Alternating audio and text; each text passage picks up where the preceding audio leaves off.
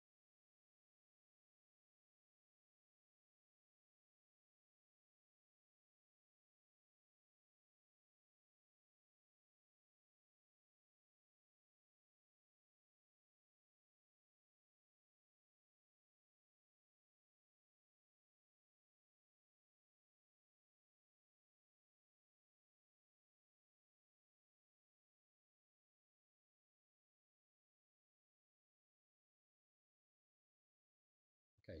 Do you know your graphs? Do you know your formulas? Right? Graphs are dead important to be able to read. Right? If you can't read a graph, right, then in some of the papers you're going to struggle.